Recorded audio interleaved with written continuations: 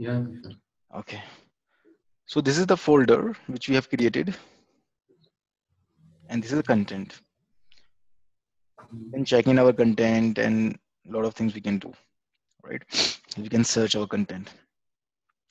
Now, when you click on content, you will have something called these two actions. Can you see it on the screen? Or shall I annotate you? Wait, here, Yeah. Yeah. right? So when you click here, you will get a lot of options. Options are update content information, create shortcut, rename, move, copy, delete. I mean, some operations, right? So, and you can also preview the content information. So by clicking on that blue button, you can see the information that what is the metadata of the documents, right? We'll get the information about the metadata, like what is content ID, division, and all that. Again, click on actions, and then you will get to the metadata. Okay. Now, if you want to modify any data, how will you do that? Always on the top of the bar, you will see content actions. So there's a button called update. Now you can modify the values, title, type, you can modify it like this. Now, other option that we have here is called checkout.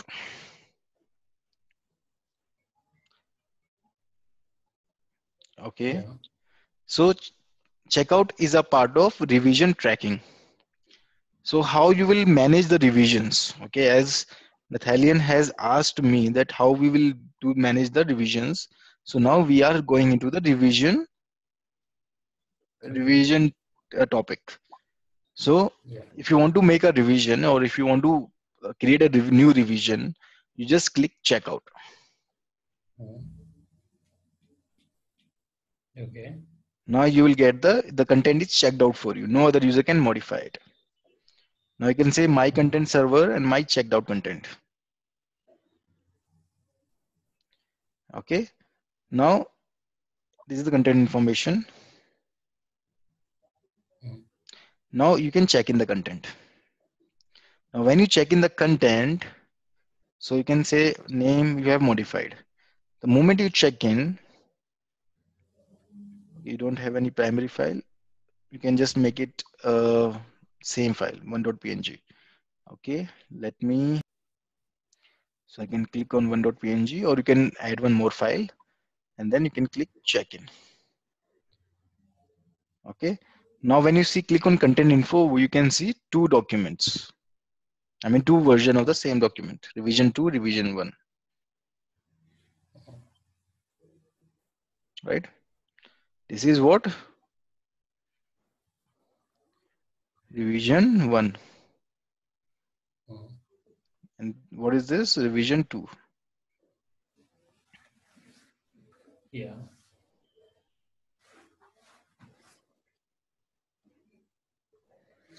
So, if this is the case, then every time we check No, in new document. n- no, your question, I got your question. Your question is every time we update it, will it create a revision? Mm. No, revision for making the revision, there's a difference between revision and update. So when you update Yeah. it, it won't create a new revision for you. But when you check out, then only the revision would be created, Okay. Right. right? So just compare it with the version control system, right? In version control system, we have check in, check out, update, and all that on the same line. The same concept is here.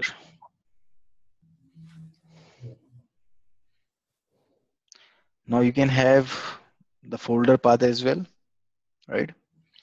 You have all the information with you. You have content actions, add to folder as shortcut,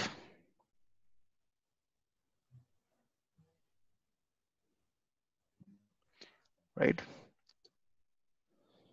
You can also get the format as well, image.png document.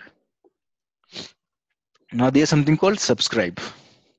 So when you click on subscribe, if there's any version change, okay, then you will be notified through the email. Okay, and the settings would be through your SMTP server. You can also subscribe the folder as well, or you can subscribe the content as well. So I have subscribed to this content. Whenever there is a revision change, I will get the notification that this file has been changed. So this is something when we do code check-in.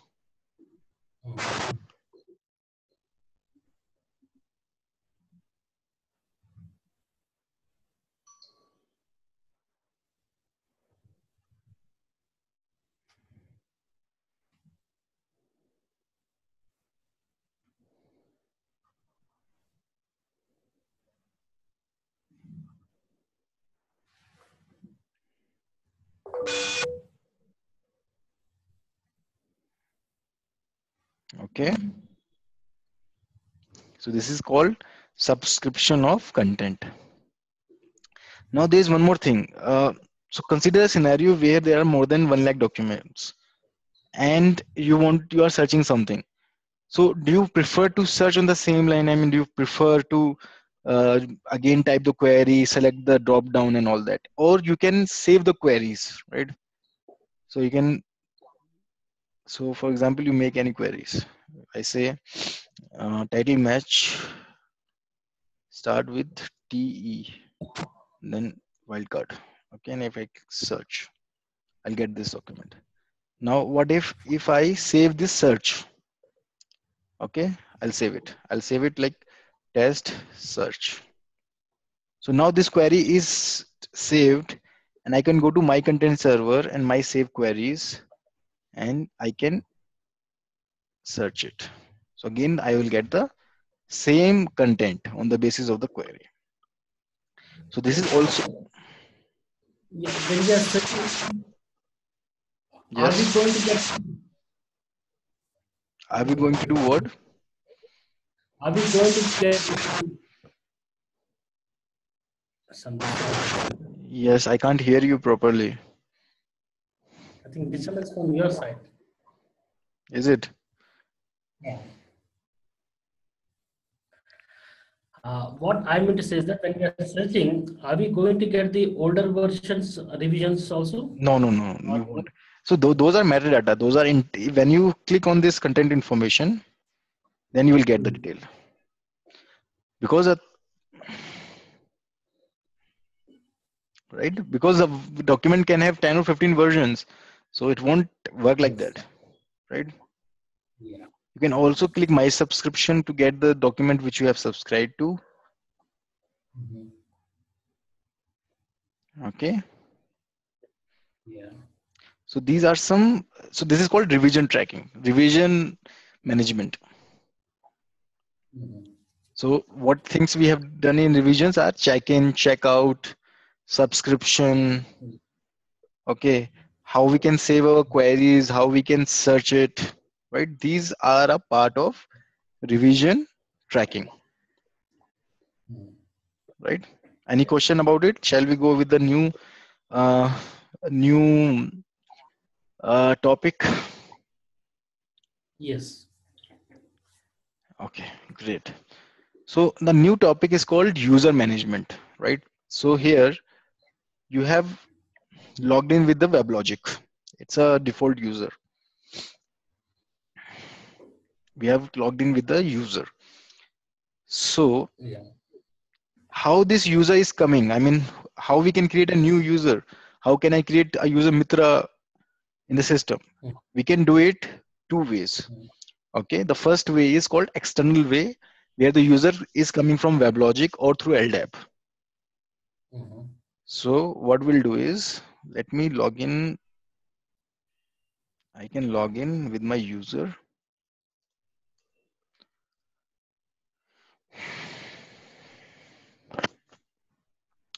So here you can go to security RAMs, my RAM.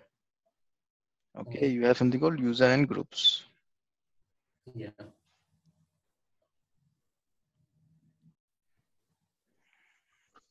Okay, so I can create a new. So I'll create Mitra. Mhm. Mitra.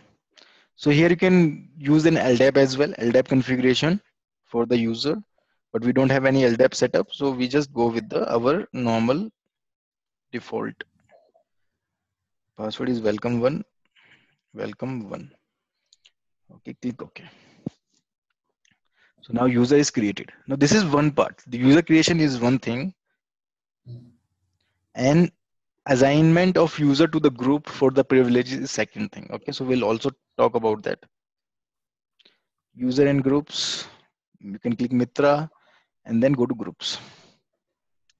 So group, you have something called administrator. So administrator, let us log in now with the Mitra and let's see what will happen. If you log in with Mitra,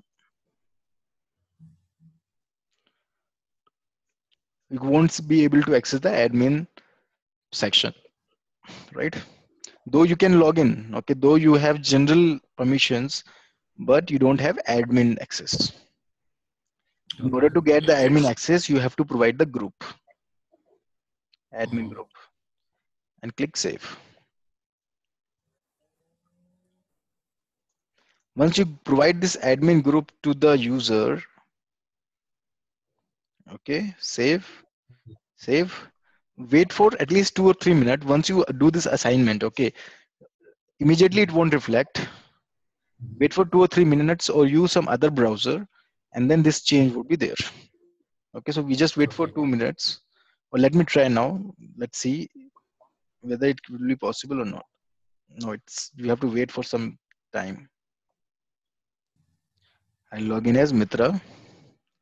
So guys, always remember, wait for some time or change the browser. Now you can see the administrator section as well, administration content management sector section as well. Yeah. So what is the reason you can preview this section? The reason is that your Mitra user has administrator group. Now how to create those groups and how to restrict the permission, we'll talk about in the next class. I'm just showing you how you can create a user. Yeah. Right? So these users are coming through WebLogic. If you remember the architecture which I've showed you in the beginning, I told you that we have developed WebLogic into the picture. So that administration is done through WebLogic. Yeah. Are we clear here? Yes. Yes. Okay. And you can click on the Mitra to do certain configuration as well. You can change the skins. It would be like this. Okay, you can give in the email ID. Okay, and timings, language, user location, all can be changed. Right? Default search count, sorting order, all these can be changed. And you can also see the account which will come into picture. You can also see the roles.